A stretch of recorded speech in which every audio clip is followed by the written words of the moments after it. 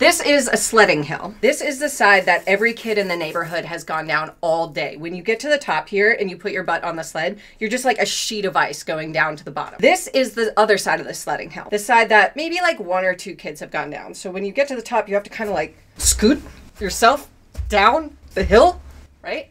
Takes a little bit more effort, a little bit more time. This is also how your brain works. So your brain creates physical neural pathways based on patterns of repetition.